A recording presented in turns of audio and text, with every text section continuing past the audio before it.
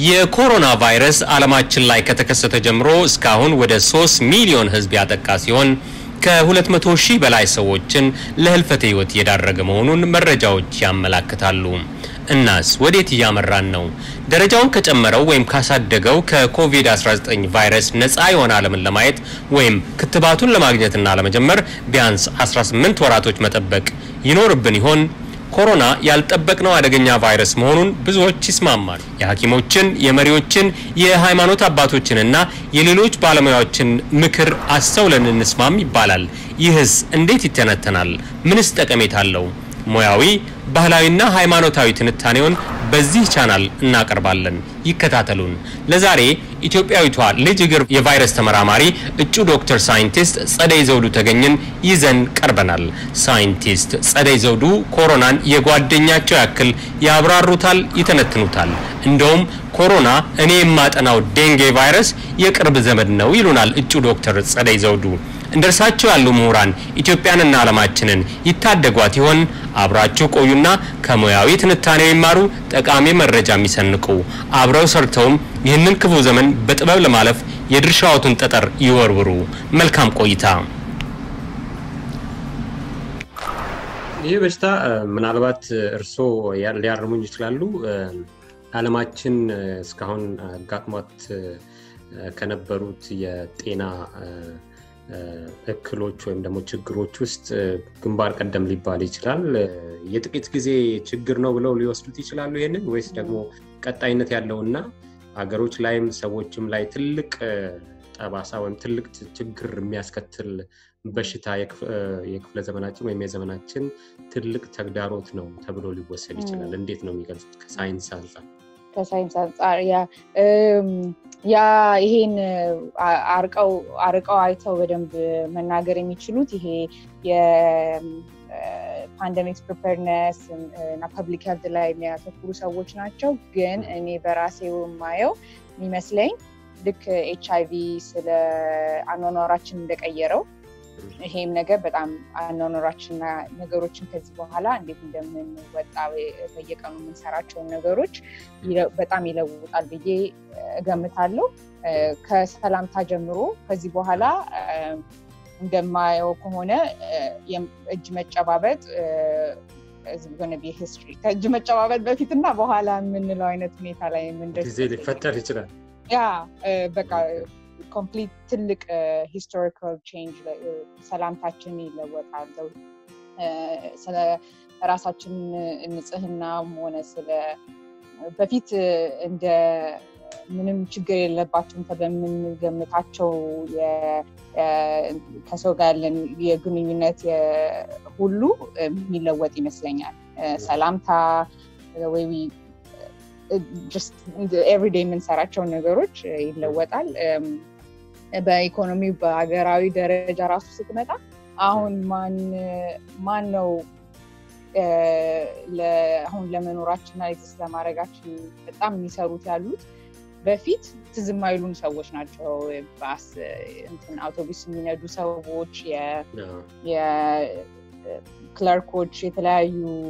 ቦታ ላይ ያሉ ሰዎች፣ ነርስና ዶክተሮች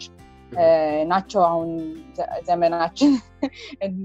ኑራችን እንዳይቋረጥ ቀን ለሊት ደፋ ቀና የሚሉትና አሁን ምን ያመጣል? የት ጋ ነው ብራችን የሀገሪቷ ብር የት ጋ ነው የሚወጣው? ለምሳሌ ሪሰርቸሮች እና ይህንን መድኃኒት ለማግኘት በቫክሲን ለማግኘት የሚሯሯጡ ሰዎች ብዙ እየተከፈላቸው አይደለም። ጀነራል በጣም በሚያሳዝን ሁኔታ የሪሰርች ላይ የሚወጣው ገንዘብ እየቀነሰ ቀን ከቀን እየቀነሰና እነኚህ ሰዎች በጭንቀት ላይ ነው ኖርማል ላይፍ ራሱ ለቤተሰቦቻቸው ፕሮቫይድ የሚያደርጉበት ሁኔታ ላይ ተግዳሮት ሰዎች ሰላም አለመባባል፣ ተቀራርቦ አለመነጋገር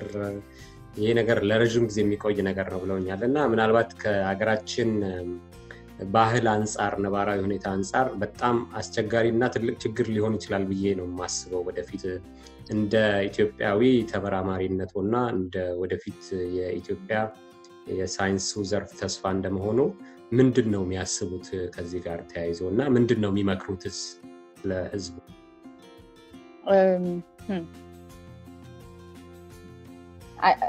አሁን የሚመስለኝ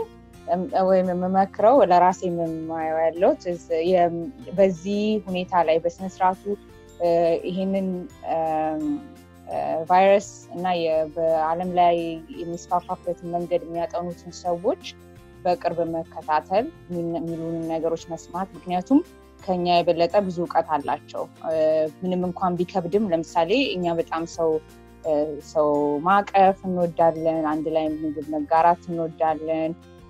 አብረን አጠገብ ለአጠገብ መቀመጥ እንወዳለንና ምንም እንኳን በፊት ለኖርንባቸው አኗኗሮች ይሄ ለውጥ ቢከብድም እነኝን ተቀብሎ በራሳችን በሆነ መንገድ መለወጥ አለብን ብዬ እገምታለሁ ግን አሁን ለኖርዝ አሜሪካ ወይም ለተለያዩ ሀገሮች የሚሆነው የመከላከያ መንገድ ለኛ ሀገር ትክክል ሆኖ ቢሆንም ከባድ ነው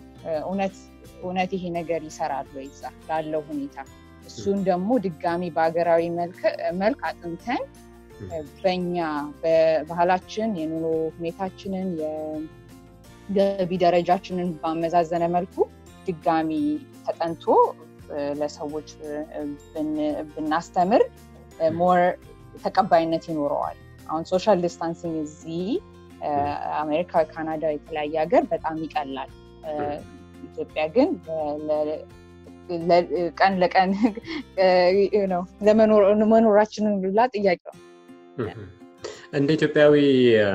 የወደፊት ተመራማሪነት አሁንም በትምህርት ላይ ነው ያሉትና ወደፊት የኢትዮጵያ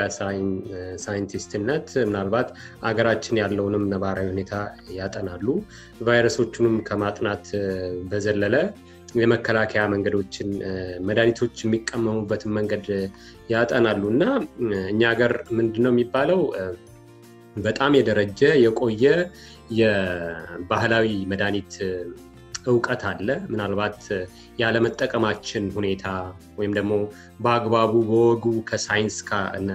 ከዘመናዊው ሳይንስ ጋር የማሰናሰልና የማወዳጀት ነገሮች ላይ ነው ችግር ያለው የርሶ ምልከታ እዚህ ላይ ምንድነው ተስፋ አለ ወይ ኢትዮጵያውያን ተመራማሪዎች ወይም ደግሞ የባህል ሐኪሞችስ በዚህ ላይ አትክሮ ቢሰሩ ምን ይመስሎታል መንግስትስ በተለይ በኢትዮጵያ መንግስት ይሄንን ነገር በመርዳት ረገድ ምን ማድረግ አለበት ብለው ያስባሉ ምክንያቱም ተስፋ የሚመስል ነገር የሰማንበት ሁኔታ አለ ዘመናዊውን ከባህላዊ ጋር አቆራኝቶ አያይዞ የሚሄዱ ጉዳይ በጣም ጥሩ ነው ብዙ የተለያዩ ዕውቀቶች እንደምናየው የሚጀምሩት ከባህላዊ ከሆነ መንገድ በደንብ በመጠናትና ጊዜ ወስደው የተለያዩ ሳይንቲፊክ ሜቶዶች ስለታዩና መድኃኒት ሆነው ስለቀረቡ እንረሳለን አንዳንድ ነገሮች ከየት እንደጀመሩ ግን ሁሌ ምን ጀምረው ከነኚህ ድብቅ ሆኑ ዕውቀቶች ነው እና አሁን በኢትዮጵያም ባህላዊ መድኃኒቶችን በመጠቀም ብዙ አይነት ስራዎች የሚሰሩ ሐኪሞች አሉ ግን ብቻቸው መስራት የለባቸውም ሁሉም ሪሰርች እኮ ፊዚክስ የሚያጠናው ባዮሎጂውን ኬሚስትሪ አንድ ላይ መጥተው ነው አንድ ትልቅ ነገር ማፍለቅ የሚችሉት ስለዚህ እነኚህ ሰዎች ብቻቸውን ያለውን ዕውቀት ለብቻቸው ደብቀው መኖር የለባቸውም በተለያየ ዘርፍ የተማሩትን ሰዎች አገናኝተው በደንብ አርገው ቢያጠኑት ትልቅ ቦታ ደረጃ ይደርሳል ብዬ ገምታለሁ የባህላዊ ሕክምና አሁን የተለያዩ የጥናት ስቴጆችን በስነ ስርዓቱ የማለፉ ጉዳይ ላይ ነው ጥያቄው ያለው ለምሳሌ ሰው ላይ ከመሞከሩ በፊት እንስሳ ላይ ተሞክሯል ወይ ምን ያህል እናውቃለን ስለዚህ ንጥረ ነገር ምን ያህል ነው መስጠት ያለብን ይሄንን መድኃኒት ብለን ልብ ብለን ስላላየ ነው እንጂ እኮ ትክክል አይደለም ብለን ማለት አንችልም ይሄ ነገር እንትኑና ጥቅሙና ጉዳቱን በደንብ ስላላወቅ ነውና በደንብ መጠናት አለበት ብዙ ዕውቀት ያላቸውን የተለያየ አይነት ሐኪሞች የተለያየ ቤዚክ ሳይንስ ላይ ያጠኑ ሰዎች መጥተው በተለይ ባላቸው ዕውቀት ያንን ንጥረ ነገር ኢቫሉዌት አድርገው ከዛ በኋላ መድኃኒት ሆኖ መውጣት ይችላል እና ቶሎ ብለን ማዋደቅ የለብንም እነኚህ ሰዎች ትክክል አይደሉም ነው ብዙ አናቅም ስለ እነኚህ ሰዎች ግን all we know is that ምንም አይነት አይዲያ ሲመጣ መፈተን አለበት በተለያዩ ጭንቅላቶች መተው አንድ ላይ የተለያዩ ዕውቀቶች መተው አንድ ላይ መርምረው ትልቅ ቦታ ማድረስ ይቻላል እና ግን ያንን ምርመራውን ፍተሻውን ሳያልፍ አናውንስ ማድረግ ትንሽ የፎልስ ሆፕ ወይም ደግሞ እውነታዊ ያልሆነ ነገር ማይጨበጥ ነገር እኔ ማንሳት የፈለኩት ምንድነው አይ ቲንክ ኢትዮጵያ ውስጥ ከባህላዊ መድኃኒት አንፃር ሆፕ ወይም ተስፋው አለ የሚለው ነገር ነው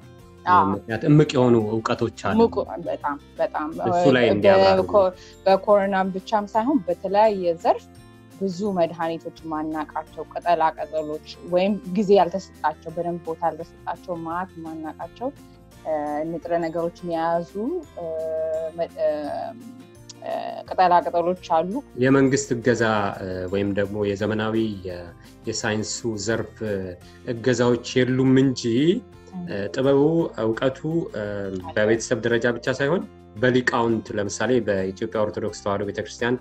ሊቃውንት ውስጥ ይህ ትራዲሽን ወይም ደግሞ ይህ ባህል እንዳለ በተለያየ አጋጣሚ ሲገለጽ ነበር ግን ከመንግስት ብዙም ድጋፍ ያላገኘበት አጋጣሚ ነበር የሚባልበት ሁኔታ ነው ያለው ምናልባት ሐኪም አበበች ናቸው ይመስለኛል ስማቸው እሳቸው አሁን ለምሳሌ በጣም የታወቁ ናቸው ብዙ ነገሮች ሲናገሩ ሰምቻለሁ በተለያዩ አጋጣሚዎችና እገዛ ስለሌለ ማለት ይሄ መድኃኒቱ የሚገኝበት አትክልቶቹን እጽዋቶቹን ከመንከባከብ አንስቶ በዘርፉ የዕውቀት ጠቢባን የሚባሉ ሰዎችን በደንብ ካለመያዝ ጋር ተያይዞ የተለያዩ ነገሮችን ሲያነሱ ሰምቻለሁ በጣም በሚገርም በድንቅ በሆነ ሁኔታ ማለት ነው እስከዛሬም ችላ የተባለበት ሁኔታ ነው ያለውና እሱ ላይ ነው እኔ ለማንሳት የፈለኩት እንጂ በቤተሰብ ደረጃ በግለሰብ ደረጃ